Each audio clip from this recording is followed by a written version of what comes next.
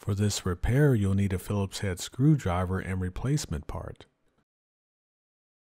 Keep all removed screws and parts for later reassembly. Before starting, power off Bob by pressing and holding the play button. Next, remove the side brushes. Pull up to remove them. Then, remove the 8 screws for the bumper attachments.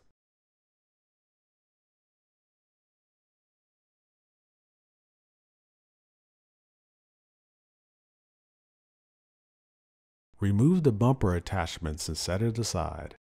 Flip Bob over to remove the bumper.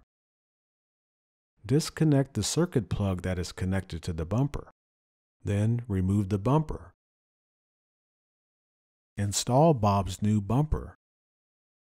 Reinstall the bumper attachments.